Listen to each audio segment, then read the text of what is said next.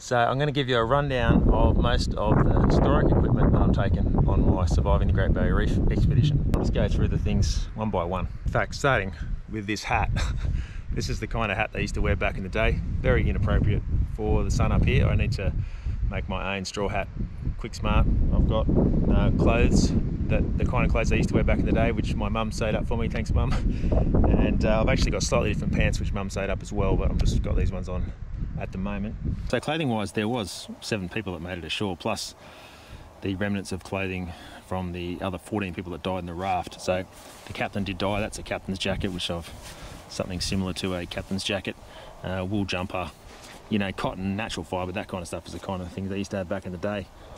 That's a possum skin beanie there and a scarf, and this is an entire possum skin rug which I've sewn out of New Zealand possum skin because you can't hunt possums in Australia, and I've turned that into a sleeping bag, and beneath that I've got a wool blanket which he also talked about having in his book, and I've sewed that into a sleeping bag as well.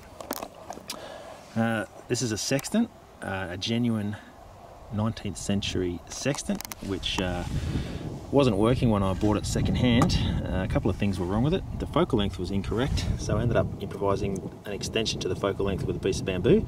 It now works well. I had to clean off basically the measurements where the units are drawn there, and also the mirror, the sextant mirror, was all degraded, so I made an emergency fix for that by using beeswax and charcoal, and that is an emergency method for fixing sextants, and I've got down to a mile's accuracy with it, so I'm pretty happy with that. So these are some goggles which I've made myself using natural materials. That is sextant glass. The mirror glass that goes here on the sextant, the spare glass for that has basically formed the lenses. That's bamboo, which I've shaped with a pocket knife, and that is native beeswax, which I've shaped to seal around my face. I haven't been able to test it yet. I was down south in winter, and I'm looking forward to testing those out because that'll allow me to get under water. There's some native beeswax that doesn't enjoy being in the sun, and it also needs to dry out a little bit. I'm looking forward to getting in the water and trying to get some lobsters with that. There is a sharpening stone. That's canvas, which I've just used the heated axe head to melt into the canvas. It's a great way to waterproof stuff. Hand lines, wooden.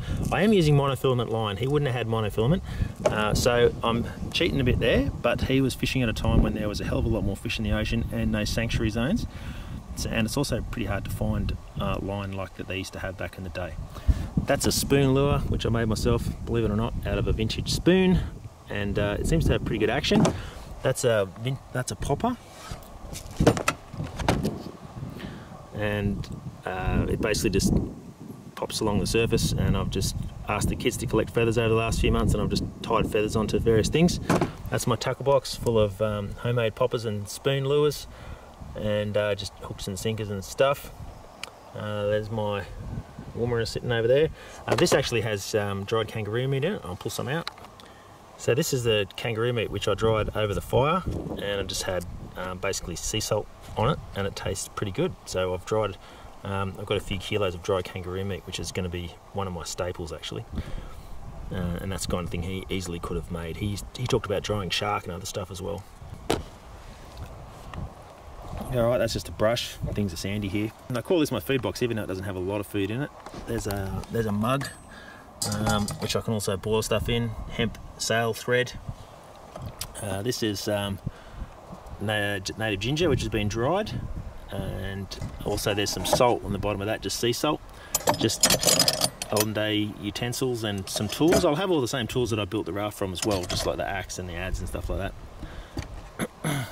There's some native honey in that one. I was pretty hasty when I packed up, so it was a bit wet, so there's a bit of mould growing in there. That's a good start, isn't it? Same with that one, that's just a spare. It's getting a little bit mouldy on the middle there. And here's some more native honey in this one. This one here, that's a camera cleaning kit there. That there is coconut oil, which I can extract from coconuts, which he could have done as well, and that's going to be a fat supply. And this is more dried ginger, which I collected up on the way up and dried in the back of the car. It's still, some of it's still drying over there. This has got coconut flour, which is basically just rasped coconut into flour. These are some sunglasses, which sunglasses were invented back then. and there's a good chance he didn't have sunglasses, but to look after my eyes up here, I'm just basically giving myself some lenses, and I've just improvised the case for them. Probably look like George Michael. Not great, but it's really just a way to protect my eyes. I really need to make something around here to stop the UV light getting in around the side, because there's a lot of reflected light up here on the reef. There's a chopping board for the fish that I hopefully catch.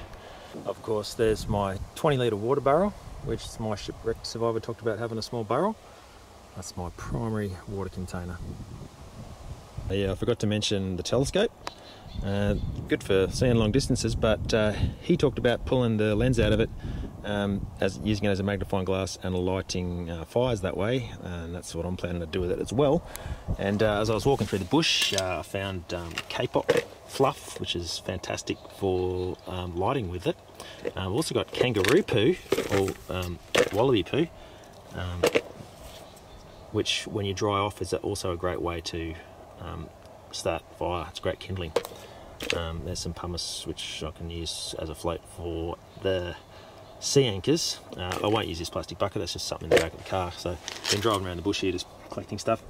This is a baling bucket, metal, and that's what I'm going to use, well, not only for baling but also for an oven. I just actually googled using galvanised iron for cooking, and it's bad because it's got zinc. I did put it in the fire to try and burn off any poison, but I don't think I made the fire hot enough, so I'm going to really burn that thing in the first campfire I can make, just to get rid of the zinc poison out of it.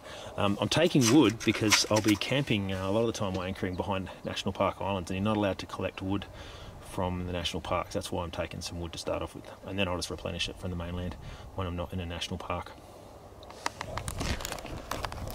Yeah, so that's my historic stuff. There's a little bit of extra stuff probably floating around which I haven't managed to get out on here, but that's the bulk of it.